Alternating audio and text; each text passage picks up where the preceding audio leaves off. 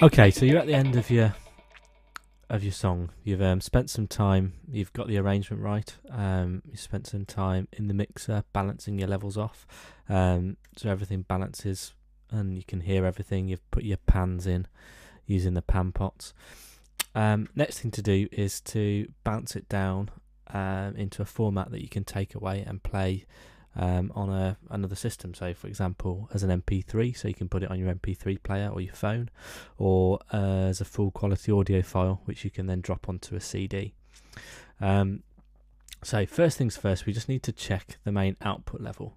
As I said before, keep your output and your master at 0 and work everything else to that. So, for example,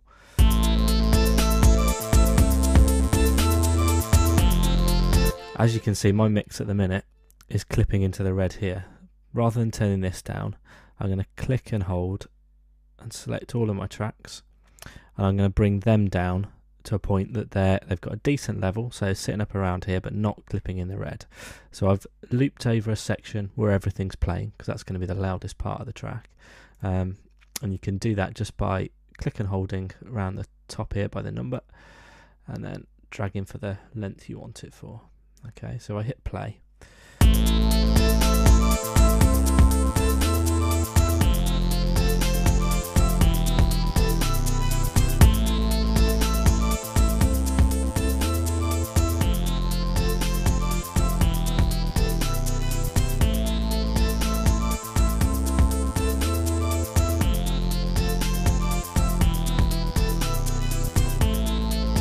Okay, so that seems okay. It's got a decent enough level and it's not hitting in the red. If you just click there, it resets the meter so you can see what's happening. We don't want that going into the red there because it will distort. So that's the first thing to do. Just if you're happy with your mix, select everything, and as long as you've not got any automation on, which we won't have at this point, you can just click and hold and just slowly bring everything down while it's playing until you can see that it's not clipping into the red. It's always worth checking sections where everything all of a sudden comes back in, because sometimes you can have a bit of a glitch there. So let's just have a play of this section.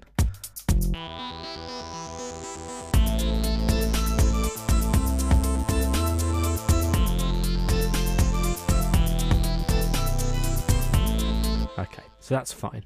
I could probably give it a little bit more level than that, actually. So we just ease that up a touch.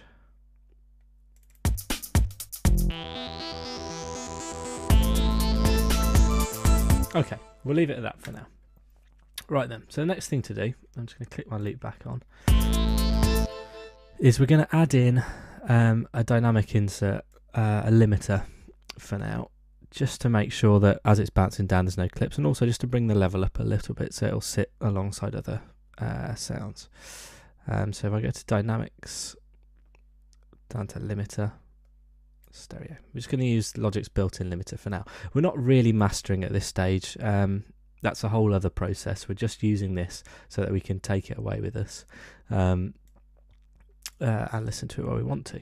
So I'll just load the limiter in, and what that's going to do is just make sure that the track never goes above whatever we set this output level to. Its default setting is 0 dB, but I always pull that back to about minus 0.5, just because apparently CD doesn't actually cope with 0 dB, so we'll just bring that back to minus 0.5. Then you know you're not going to get a clip. So if I press play again.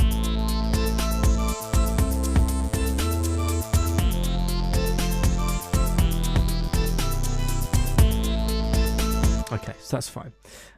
So what I'm also going to do is, just because we could push the level a bit more, and because we've got this limiter on here, it's got a stop point where it won't go above minus 0.5. So we're just going to push up the gain a little bit.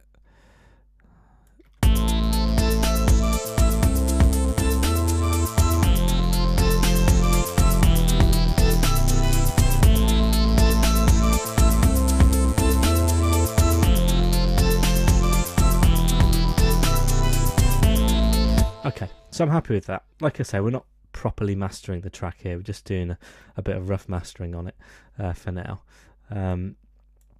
we'll get onto mastering properly later on.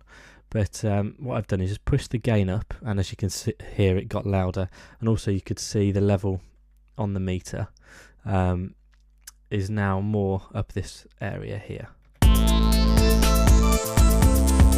And what I'm looking for is you've got to listen at this point as well to make sure you're not pushing it too far and distorting it.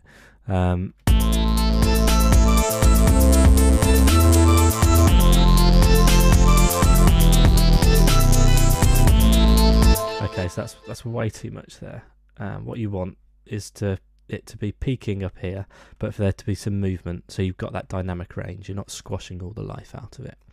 Okay, so once you've done that, and you're happy with your setting there, the next thing to do is to work out what you're going to bounce, what length of the track you're going to bounce. So we're going to go from bar 1. So what I'm going to do, click and hold at the top. I'm going to draw a loop across the entire track. Okay, that's going to set my locators for me. You can see down here that's set the locators from bar 1 to bar 69. I'm just going to check the end because I've got a bit of a delay tail on there. So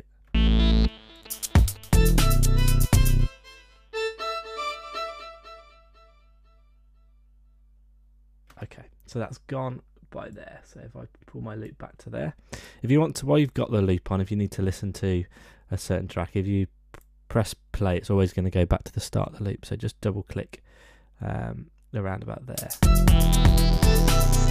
Okay, so I know that's fine now. What I'm also going to do though is, this is my start point. I'm just going to pull it back by this third one to there, just to make sure there's no glitch at the start of the track. Sometimes with Logic, if you set it at bar 1, it just misses the first beat. So to make sure that I catch everything, I've just pulled it back by one tiny little beat.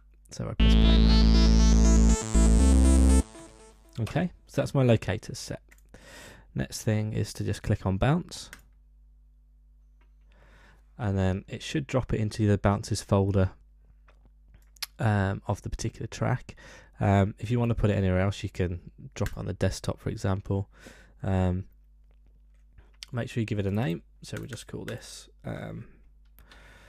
programming track. And then I'm going to bounce it down as a full quality audio file. So I'm going to tick PCM. I'm going to do it as an AIFF. You can choose Wave, Sound Designer 2 or CAF, but I'm going to use AIFF. 16-bit resolution, because CD still only works at 16-bit, so there's no point bouncing at 24. I'll leave the sample rate as it is, 44,100. File type, make sure that's interleaved, so it'll be a stereo file, one stereo file. And dithering we don't actually need, because we're not coming down from 16-bit to 24-bit, 24-bit to 16-bit. So we'll select none. So that's fine for all of those. As you can see here, we've got the start and end points that are set. I'm going to bounce an MP3 as well. I'm going to bounce it as a full quality MP3. So I'm going to make sure that's on 320 kbps on both of those. Use best encoding, filter frequencies below 10 Hertz. Joint stereo again. That's fine. If you want to write all the ID3 tags, you can click on that and do that. I'm not going to bother for now. And then all that's left to do is I make sure that normalize is off, because I don't want it to normalize it. I've set the levels and I'm happy with those. I don't want Logic to do any of that. And I can either do it in real time and listen to it as it goes down, or I can click it into offline and it will do it inside the comp. So, and then you just click bounce. And as you can see, it's bouncing the track down.